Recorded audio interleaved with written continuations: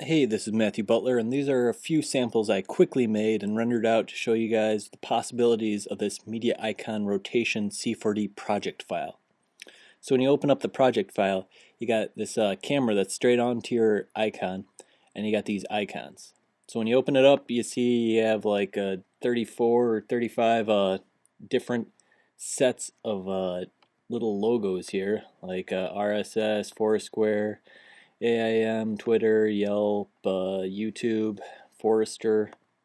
And you can tell these are all in 3D, actual 3D objects, not just like pasted on.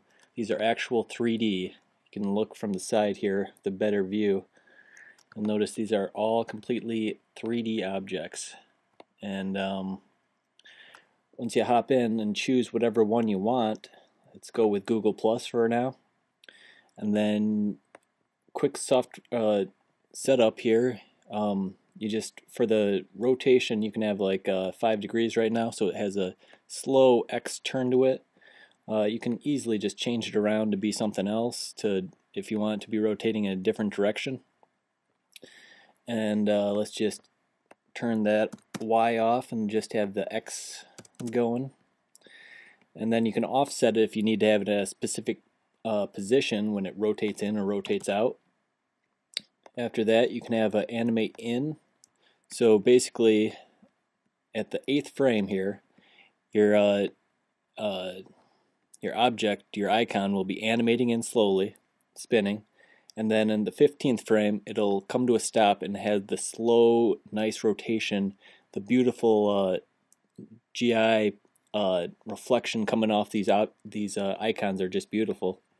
And then it's all based on this ease curve, so it eases into that slow rotation. And then the same options for the out. So it starts at, you can change all these and you can keyframe all the rotation stuff, so it's very versatile. Animate out's the same way. And there's this twist option at the bottom here. Very nice feature if you want it to twist in.